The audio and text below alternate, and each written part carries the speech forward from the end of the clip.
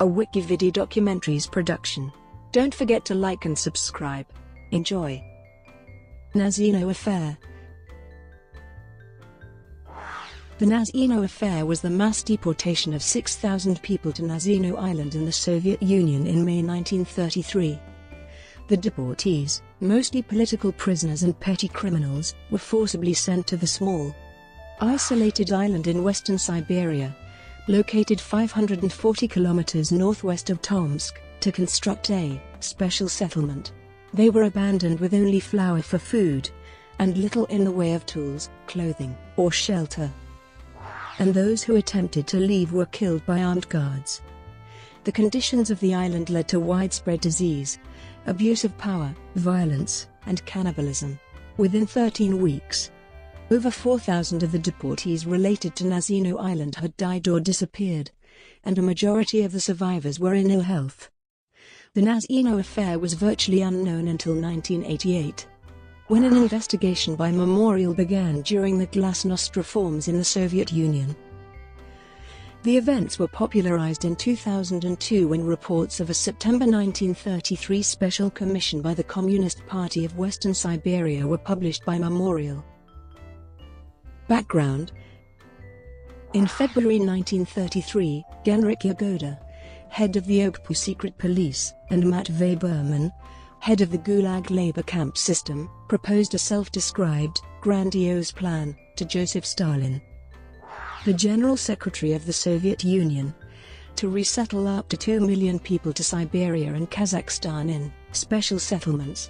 The deportees, or settlers, were to bring over 1 million hectares of virgin land in the sparsely populated regions into production, and become self-sufficient within 2 years. Yagoda and Berman's plan was based on the experience of deporting 2 million kulaks and other agricultural workers to the same areas that had occurred in the previous 3 years as part of the dekulakization policy. However, unlike the previous plan, resources available to support the new plan were severely limited by the ongoing famine in the Soviet Union. Despite this, the new plan was approved by the Soviet Council of People's Commissars of the USSR on the 11th of March 1933. Shortly after the plan's approval, the number of prospective deportees was reduced to 1 million deportees. Deportees. The original plan targeted several types of kulaks: peasants, urban elements, people living in the agricultural areas of Soviet Union's western territories such as the Ukrainian SSR, and the Lower Volga, North Caucasus, and Black Earth region in the Russian SFSR. Instead, many of the deportees were people from Moscow and Leningrad who had been unable to obtain an internal passport. The passportization campaign in the Soviet Union began with a decision by the Politburo on December 27, 1932 to issue internal passports to all residents of major cities, and one of their objectives was to cleanse Moscow, Leningrad and the other great urban centers of the USSR of superfluous elements not connected with production or administrative work, as well as kulaks, criminals, and other antisocial and socially dangerous elements. Deportees were primarily D-class and socially harmful elements, meaning former merchants and traders, peasants who had fled the famine in the countryside, petty criminals, or anybody who did not fit into the idealized communist class structure. Their backgrounds meant they were not issued passports, and they could be arrested and deported from the cities after a summary administrative procedure. Most of the arrestees were deported within 2 days. Between March and July 1933, 85,937 people living in Moscow were arrested and deported because they lacked passports, while 4,776 people living in Leningrad were also deported.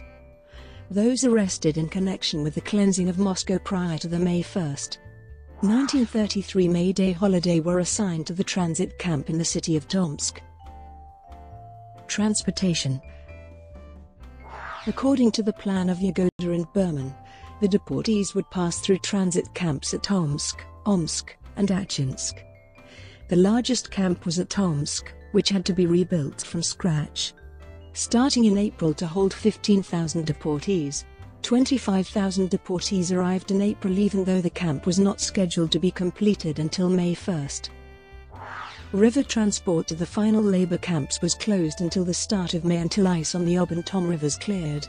Most of the first arrivals were kulaks and other agricultural workers, and people from southern Russian cities. The arrival of so many deportees panicked Tomsk authorities, who viewed them as starving and contagious. A report by Vasily Arsenievich Velishko, the local Communist Party head in Neremsky district of the West Siberian Krai, gave 22 examples of people who had been deported. A rail convoy holding D-class deportees left Moscow on April 30, and a similar convoy left Leningrad on April 29, with both arriving on May 10. The daily food ration during the trip was 300 grams of bread per person. Criminal groups among the deportees beat the other deportees and stole their food and clothing. The authorities in Tomsk were unfamiliar with urban deportees and expected trouble from them, so decided to send them to the most isolated work sites. 2 nights after their arrival in Tomsk, a disturbance broke out, as they demanded drinking water, which was put down by mounted troops.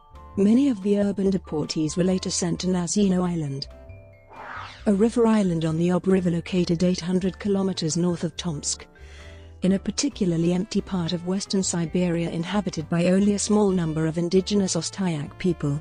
4 river barges, which were designed to haul timber, were filled with about 5,000 deportees on May 14, 1933. About a third of the deportees were criminals who were sent in order to decongest the prisons. About half were D-class people from Moscow and Leningrad. The authorities who were to be in charge of the labor camps were first informed that they would be sent on May 5. These authorities had never worked with urban deportees and had no resources or supplies to support them. The deportees were kept below decks on the barges and apparently fed a daily ration of 200 grams of bread per person. 20 tons of flour, about 4 kilos per person, were also transported, but the barges contained no other food, cooking utensils, or tools. All supervisory personnel, 2 commanders and 50 guards, were newly recruited and had no shoes or uniforms. Nazino Island. The barges unloaded their passengers during the afternoon of May 18, on Nazino Island, a swampy island about 3 kilometers long and 600 meters wide. There was no roster of the disembarking deportees, but on arrival 322 women and 4,556 men were counted, plus 27 bodies of those who died during the trip from Tomsk. Over a third of the deportees were too weak to stand on arrival. About 1,200 additional deportees arrived on May 27. A fight broke out, and guards fired on the deportees as the 20 tons of flour were deposited on the island and distribution began. The flour was moved to the shore opposite the island, and distribution on the island was tried again the next morning, with another fight and more firing resulting. Afterward, all flour was distributed via brigadiers, who collected flour for their brigade of about 150 people. The brigadiers were often criminals who abused their positions. There were no ovens to bake bread, so the deportees ate the flour mixed with river water, which led to dysentery. Some deportees made primitive rafts to try to escape, but most of the rafts collapsed and hundreds of corpses washed up on the shore below the island. Guards hunted and killed other escapees, as if they were hunting animals for sport. Because of the lack of any transportation to the rest of the country except upstream to Tomsk, and the harshness of life in the taiga, any other escapees who made it across the river and evaded the guards were ultimately presumed dead. Shortly after the deportees had already arrived on Nazino Island, the Yagoda and Berman plan was rejected by Stalin. Society on the island quickly broke down and evolved into borderline anarchy. The majority of the population were city dwellers, most of whom knew nothing about basic agricultural practices such as clearing and cultivation that would make the island properly habitable. The sparsity of resources led to gangs forming, who began using violence to dominate the island. People were frequently murdered in fights over food and money. and the bodies of those in possession of anything of value such as gold tooth fillings and crowns were often looted. The guards established their own reign of terror, extorting settlers and executing people for minor offences despite being apathetic towards the gangs. The guards were also assigned to keep the settlers in, and killed people who attempted to escape. Even the doctors sent to monitor the island's population, who were supposed to have protection, began to fear for their lives. The lack of proper food and the frequency of death by late May led to cannibalism becoming widespread, to the point that settlers eventually began murdering individuals for the sole purpose of consuming them. On May 21, the 3 health officers counted 70 new deaths, with signs of cannibalism observed in 5 cases. Over the next month, guards arrested about 50 people for cannibalism. Aftermath. The dire situation on Nazino Island was finally ended by Soviet authorities in early June, when the settlement was dissolved, and the surviving 2,856 deportees were transferred to smaller settlements upstream the Nazino River, leaving just 157 deportees who could not be moved from the island for health reasons. Despite the settlement being disestablished, several hundred more of the deportees died during the transfer. People who survived the transfer found themselves with few tools, little food, and there was an outbreak of typhus. Most deportees refused to work in the new settlements due to their previous treatment. In a period of 13 weeks, of the roughly 6,000 deportee settlers intended for Nazino Island, between 1,500 to 2,000 had died due to starvation, exposure, disease, murder, or accidental death. Another 2,000 settlers had disappeared and their whereabouts untraceable, so they were presumed dead. The death tolls include people who either died or disappeared during their transportation to or from the island. In early July, new settlements were constructed by the authorities using non-deportee labor, but only 250 Nazino Island settlers were transferred to these. Instead, 4,200 new deportees who arrived from Tomsk were housed in these settlements.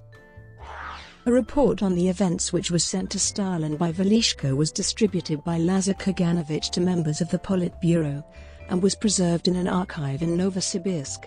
It stated that 6,114 outdated elements arrived on the island in May 1933, and at least 27 people died during the river transport. There was no shelter on the island, it snowed the first night, and no food was distributed for 4 days. On the first day 295 people were buried. Velishko's letter to Stalin on August 20 claimed only 2,200 people survived out of about 6,700 deportees that he calculated had arrived from Tomsk. Velishko's letter resulted in a commission by the Communist Party of the Soviet Union to study the affair. In October, the commission estimated that of the roughly 2,000 survivors from Nazino Island, half were ill and bedridden, and that only about 200 to 300 were physically capable of working. There were attempts by local officials and guards at the island to dispute Velishko's report, but were instead reprimanded, receiving prison sentences ranging between 12 months to 3 years. The events that occurred at Nazino Island highlighted issues with Soviet colonization projects, and the Soviet leadership began to doubt their quality and efficiency. In 1933 alone, there were 367,457 known untraceable special resettlers, of which 151,601 were dismissed and 215,856 simply disappeared from their settlements. Nazino Island directly led to the end of large-scale settlement plans in the Soviet Union, and to the end of using deportees from urban D-class elements and criminal backgrounds for future settlement plans. Rediscovery. After the initial investigations in late 1933, the events at Nazino Island were largely forgotten as they were not made public, and only a small number of survivors, government officials, and eyewitnesses knew of their occurrence. In 1988, at the time of the glasnost policy in the Soviet Union, details of the Nazino affair first became available to the general public through the efforts of the human rights group Memorial. In 1989, an eyewitness reported to Memorial The French historian Nicholas Worth, who earlier co-authored the Black Book of Communism, published the book Cannibal Island about the affair in 2006. It was translated into English in 2007. In 2009 a documentary Lee Lork's Cannibals was made, based on the book. Nazino Island, now located in Alexandrovsky district of Tomsk Oblast, Russia, is also called Death Island or Cannibal Island due to the events there. Brought to you by WikiVidi Documentaries. Would you like to know more?